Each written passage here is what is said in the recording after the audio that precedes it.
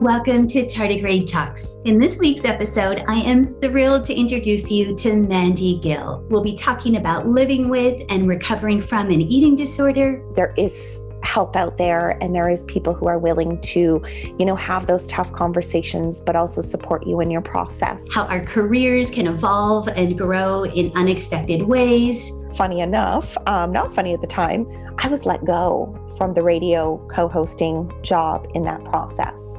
I was totally, beside myself. I had my first mortgage at the time. I was like, what am I going to do?